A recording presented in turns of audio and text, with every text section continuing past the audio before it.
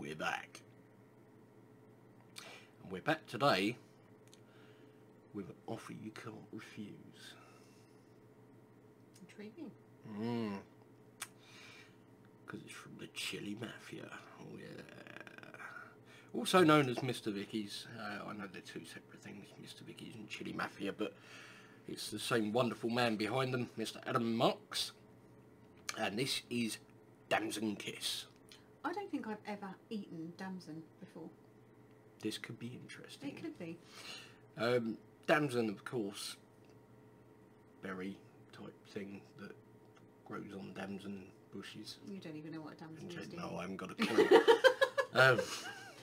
I'm sure we used to have a damson tree at the end of our old garden, and they're kind of like small plums. It's one of those things that, again, bit like gooseberry, kind of fell out of fashion. You know, like elderflower and things like elderberries and things like that, wasn't it? Yeah. Stuff like that that used to be really, really popular. And because, I don't know, maybe it doesn't come in a cling film wrapped polystyrene tray. Well, it's like hedgerow fruits, isn't it? It's that kind of that kind of thing that you go sort of foraging. Where people actually used to go out and pick stuff themselves, and not just go to Sainsbury's. I miss that. So I'm looking forward to this. Now I'm pretty sure I've had damson in the past, because I'm of an age. So I'm pretty sure that I've had it in the past, but I don't really remember the flavour. No. I said I may have had it. I don't think I have. But... So I'm quite excited to get into this. Now in here, this is proof that Adam Marks is a wizard. Okay. Add it up. According to the website, in here we have damsons 50%. Sugar 50%. That's 100%. Then we have 0.5% Naga chili and lemon juice. So I know Adam works hard at what he does, but he's literally given this one 101%. That was bad, even for you. Yeah, I mean, obviously the 50%'s are rounded up. You know, don't shoot me. So yeah, let's get into this one. It's such a gorgeous colour, isn't it? Ooh. Look at that. Look at that. Got a little bit of flow there, so it's kind of similar to the strawberry kiss. Have a smell. Ooh, that's really Damson-y. dark fruity, isn't it? Almost like, I don't know, sort of blackberry, blackcurranty type smells to it. So I'm looking I'm forward intrigued to now this. because it's kind of not what I expected. So it's a nice, not what you would call loose set. It's got a bit more to it than that, but it is fairly loose as a jam. Means it spreads all the better.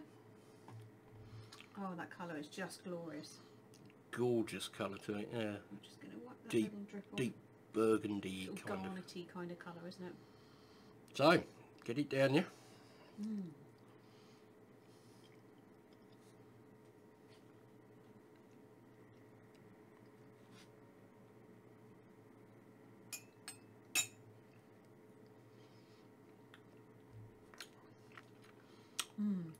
That has just taken me back about 40 years.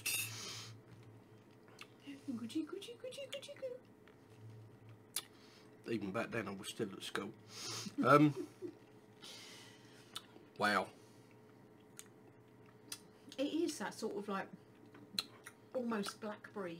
That dark autumn fruit kind of. Yeah. That would make an amazing compote, wouldn't it? Wow, would it? You could just loosen it just a little tiny bit, couldn't you? And that over ice cream. or over like a, oh my goodness, if you put that into a like a apple pie or something like that, you know, like you'd have blackberry and apple pie. Or damson and apple. I would add that to cherries. Yes. In a cherry pie. Cherries, that's the other thing, isn't it? Obviously, anything that dark fruit would normally go with, so pork, duck, crumpets. I can see this working, actually, with fried stuff like spring rolls. Yeah, could do. I could see it working with that. As you've got a little, you know, you've got the chili heat there, haven't you, that will kind of go quite nicely with it. But it would actually, I mean, I sit there and I think jam, and I think, in the same way you were talking about marmalade the other week, it goes on toast, crumpets, muffins, yada yada yada. That could very easily be used. Oh yeah, you could put that in your porridge. Food. You could put it, you know, anywhere you would normally put jam. But I can also see that being very handy for pork chops on a barbecue. Ooh, glaze. Yeah. I could see that working really well. Maybe you probably want to put a little bit of balsamic or something in there with it, but actually use that as like a I think if you're doing like a stir fry. Yeah. You know, maybe a little bit of balsamic in there just to help with the glaze, so it doesn't stick to the pan quite so quickly. But yeah, that's very versatile, and a really underrated fruit, I think. Victorians knew their stuff. They certainly did. Chilli Mafia, Damson Kiss at mrvickies.co.uk. Heat-wise? It was actually a little pokier than I expected. I was sort of thinking, where it said Kiss, kind of the levels of the heat that Strawberry Kiss is at. This wasn't obviously quite as hot as the Hot Cherry Lips. It was kind of somewhere in the middle for me, so I'd probably say it's about a 2 for me. I'm just going to have a look at the Strawberry Kiss and see what the Naga is in there. Probably the same, to be fair, yeah, 0.5. So it might just be that we've got a slightly warmer Naga in this one. But it's also a slightly looser consistency as well, So heat-wise, sorry? Yeah, I reckon, you know, a 2 for me. I'm still feeling some warmth kind of here. I'd give that a 1 creeping up to a 2, I think, by the time you've had a few bites. It's pretty mild.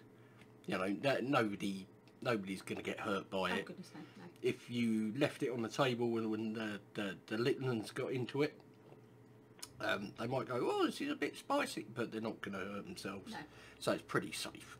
Flavour-wise, 10. Yeah, the flavour is something else. So yeah, check them out in the description, mrvickies.co.uk. Get yourself over there.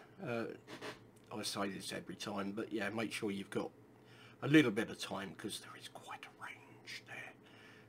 And once you start looking, you will keep looking, because you'll just get more and more intrigued. So yes, but I think that's enough from us for now. Indeed. So thank you ever so much for watching, guys. Hope you enjoyed it. Take care. And we'll see you in the next one.